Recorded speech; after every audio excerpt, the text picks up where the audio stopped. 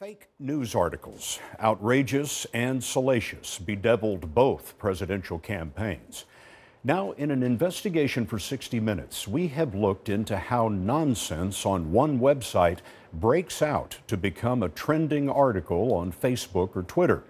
We discovered that some fake news publishers use fraudulent computer software called bots to make the articles appear to be wildly popular.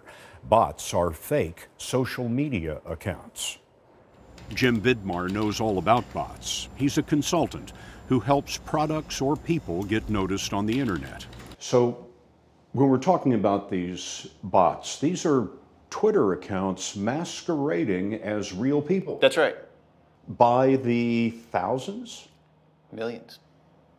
We did an experiment with Vidmar's help. We bought 5,000 bots from a Russian website. They cost us just a few $100. And I'm going to tweet from my account what happens when 60 Minutes investigates fake news.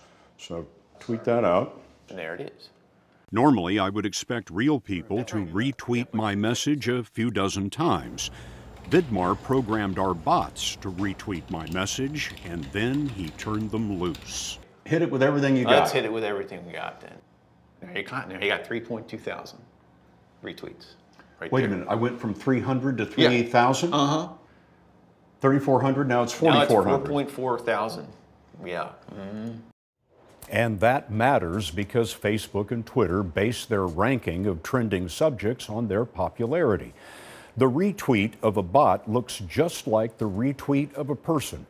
On Sunday on 60 Minutes, we'll show you how fake news publishers turn fake boosts from bots into real money.